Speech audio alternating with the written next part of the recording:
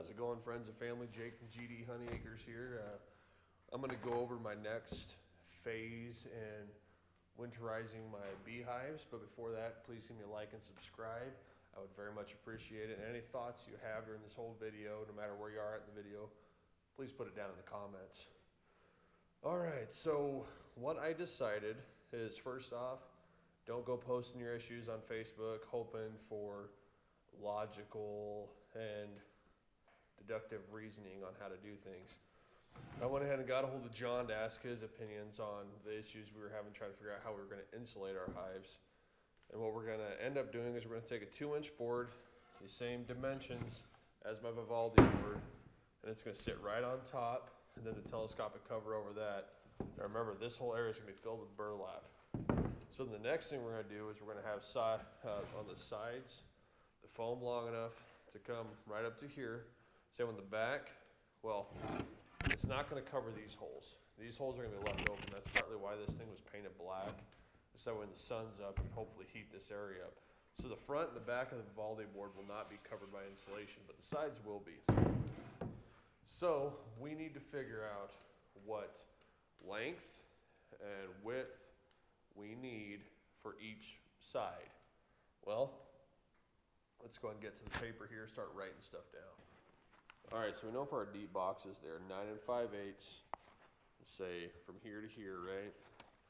So then we're gonna have 2 of those, and then we've got our inner cover, which is 3/4 of an inch. We got our Vivaldi board, which is 3 1/4 inches, and we have the shim, which I made for 1 inch for height. So now let's figure up all the height here. So we got all these 8s, 3/4, 1/4. Well, let's make it all the same, right? Make our fractions all the same. So we have 9 5/8 plus 9 5/8 plus 6/8 plus 2/8 plus 3 plus 1. Now I should be able to add everything up. So we got 18 plus 3, so 21 plus 1, so 22. So we got 5/8, 5/8, 6/8, and 2/8. So what we got here, so we got 10, 16, 18 over 8. So that's going to be what? 2 and 2/8. So basically 2 1/4. So we take this 22 over here plus 2 1/4 inches.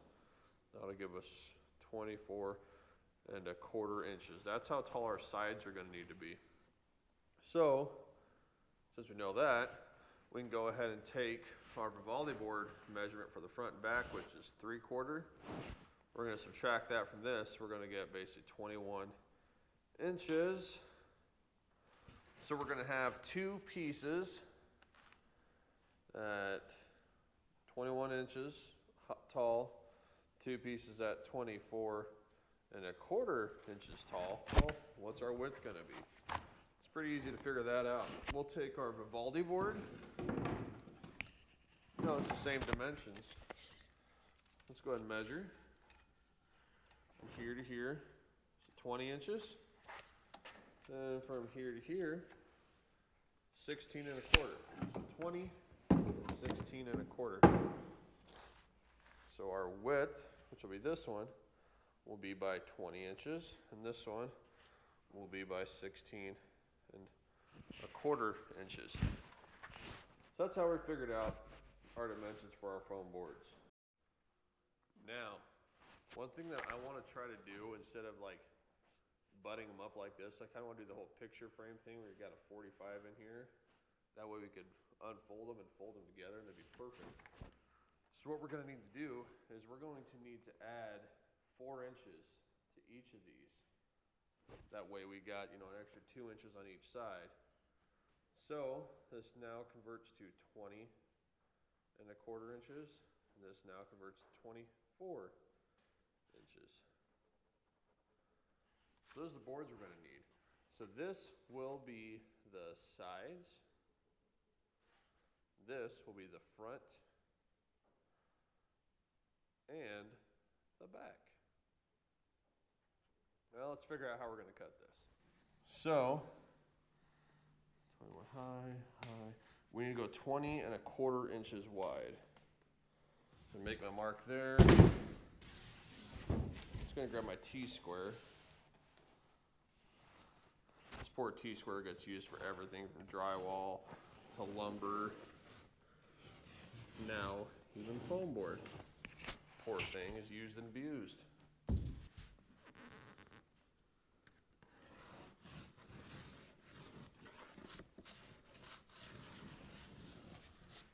All right, so that's going to be our first piece. What that's going to look like is like this. And then these sides will be cut at a 45. And we'll do the same thing with the side piece here, so that way they could unfold and fold together for easy storage. I went and found an old circular saw that I'm pretty sure was my grandfather's or my great uncle's. I'm not entirely for sure on that, but it looks like it'll cut up to 3 inches. So I went ahead and cut a board, and it worked great. So that's just how I'm going to do it from now on this. I'm going to go ahead and make my mark, run the T-square down it. I got to make 14 of these pieces, so let's get busy here. Remember guys, when you are working with power tools, safety is always number one. Ear protection, eye protection, all that fun jazz.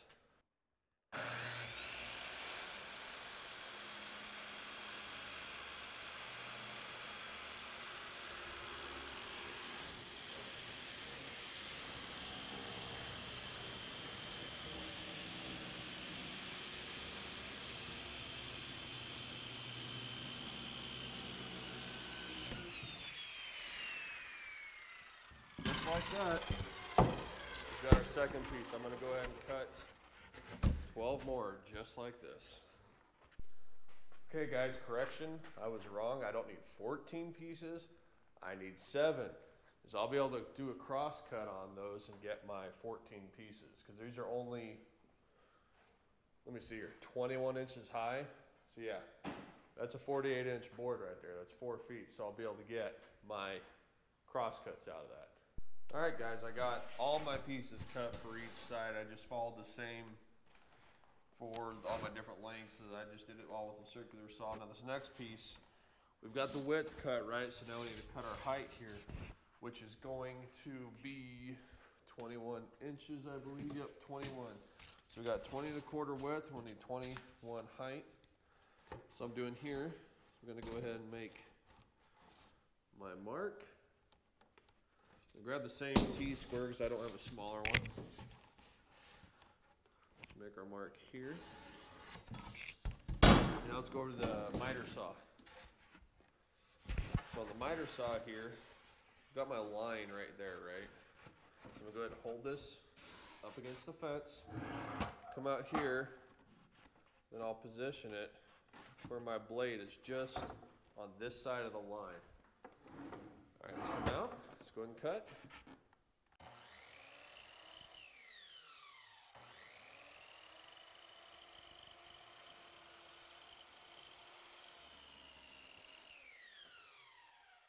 Now, as you can see, there's a bit of a problem here, right? All we're going to do is just flip it over. It's that simple. Come in here, just kind of match the blade up with the already cut part and finish the cut.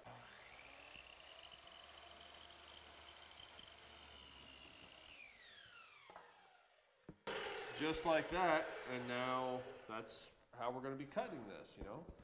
So we got our 20¼ by 21. I'm going to finish making these cuts, and we're going to do the same exact thing for the other side, except I decided that since I really needed 24¼ inches for this side, these are 48 inches long is what they are, so I would need 48½.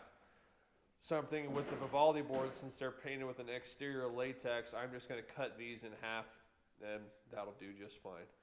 That's my thinking. We'll see what happens. All right, so I got all the pieces cut. They're over here. Now my next part I'm going to do is I'm going to put this 45 and on each one, so that when it comes together, it's like that. Now I'm gonna hold that together. When I have this laying flat like this, we're gonna use, 3-inch wide Gorilla Tape here, and on this outside seam. So that way it'll be sealed. When you close it off like this, got a nice good seal. We'll wrap a ratchet strap around it. It'll be good to go. Now to make this cut, I'm gonna go ahead and flip the table saw. We got the table saw, we got the blade at 45 degrees. Now I don't know if this happens with all the table saws, but with mine you gotta move it, just go slow with it, because the blade every now and again likes to catch the foam and kind of jerk it a bit. Just go slow, don't force it so it doesn't jerk on you too bad.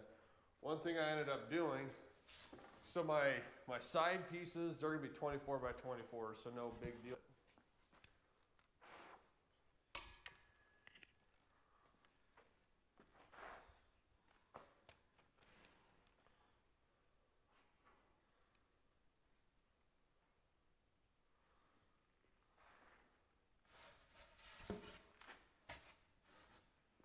Remember guys, you should always have safety glasses on. I'd be wearing mine if I didn't break it just a little bit ago. So let's get this cut.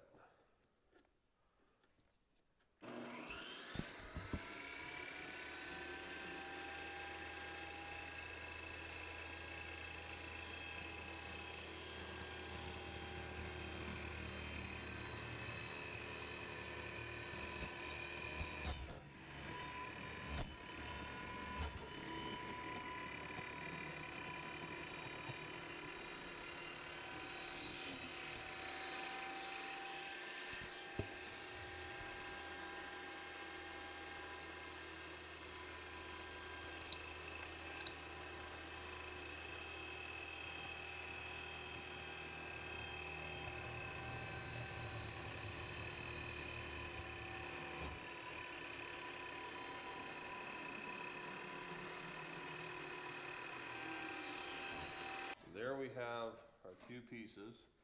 They're going to be like those other two pieces I showed you earlier. I'm going to go ahead and finish cutting all these and we'll get ready to put it together real quick. So it's going to sit like this, right in there. That's how it's going to be.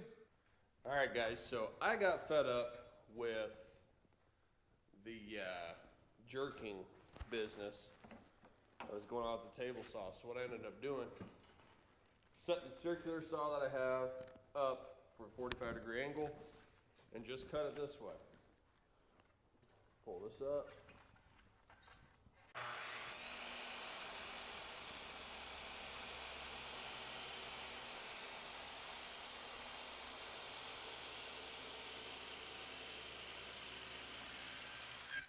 All I have to do then, there you go.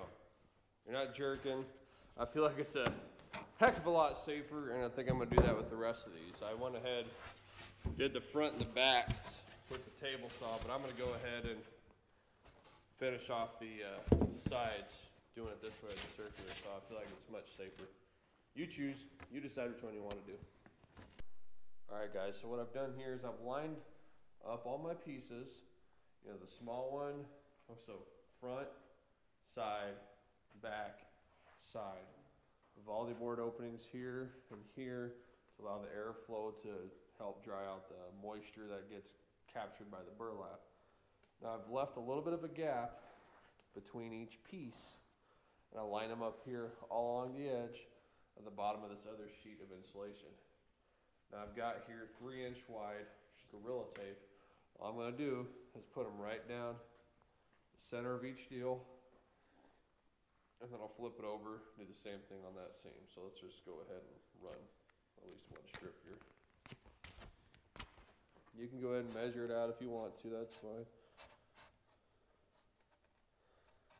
So what I did this spring when I had to make one of these is,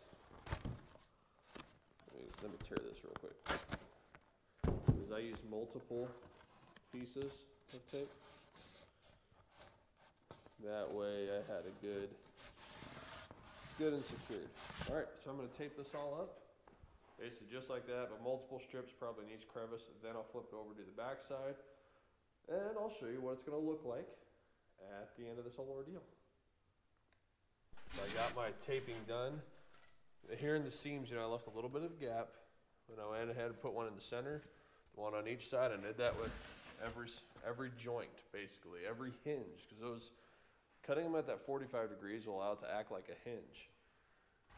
And I did the same thing on the back side here. I did one down the center and the one on each side to make that hinge stronger. Now how this is going to behave, let's say, okay, so our hive is right here, right? So boom, at the back, so back, side, side, and then front. There we go. Then you'll wrap a strap all the way around it, and then I'll pull it tight. And look at that. So you're gonna have your bottom entrance here, your Vivaldi's here. I'm gonna probably end up making a little, probably just drilling a hole where my top entrance would be, so they could have an entrance in and out, or I'll take my little hand saw and just cut it down. I'll do that individually with each hive, since the top entrance is in different spots. So that's basically the whole thing right there. So that's going to be my finishing touch to this, to wrapping my colonies, my hives. I will be painting the outsides of them with a latex exterior black paint, the latex, because that's not supposed to damage foam. So that's what I'm going to go with. All right. Now, when I cut the piece out to sit on top of this Vivaldi board, that's just going to be real simple. Measure this way, measure that way, make it square, put it on there. I don't think a video really needs to be made of that, because it's just real simple. If you can make one of these, you can cut out a piece to fit on top of the Vivaldi board. All right, everybody, hopefully you enjoyed this video. Hopefully this gave you some good ideas. I originally got this idea from Vino Farm here on YouTube. One difference is he does just the back and the two sides. When I talked to John, who I mention all the time from the Hive Jive, he recommended doing the entire thing, which is fine, and especially since I'm going to be painting these black. These will help absorb the heat from the sun and help thermal regulate the hive. It's not really meant to keep the hive warm, it's to help thermal regulate the temperature inside the hive. Faith Apiaries, that bee man at Faith Apiaries here on YouTube also has a good video on what he thinks insulation does. I mean, yes, it's going to help hold in heat, but it's also going to help the bees, I guess, cope with the temperature variations outside the colony by wrapping your hive with the plastic, the coroplast, what have you, corrugated plastic, which is coroplast, and then doing foam board insulation like this. It'll really help them control their own temperatures in their hive body. All right, guys. Hopefully you enjoyed this. Give me a like and subscribe. Please leave comments down below if you have any other thoughts or what you're doing. I would love to hear what everyone's doing for winterizing their colonies this year or next year, whenever you guys see this video. Let me hear back from you. I'll pray for your family, you pray for mine. Be healthy, be well, be kind, and hope you're doing well whenever you are, wherever you are, guys.